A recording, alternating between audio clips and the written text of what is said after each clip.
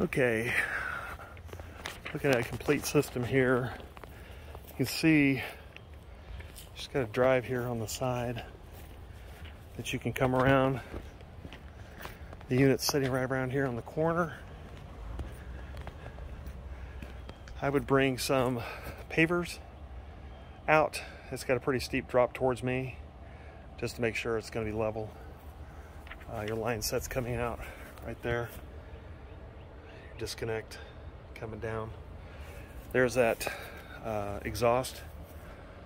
So if we can, if possible, cut that and put that line on the inside as one, and then put a concentric flush mount there. Ooh, just saw a wasp fly in there, so beware. And then that outdoor entry is right there. So yeah, if we can pull back here, you can just come and go here as far as getting the units in and out.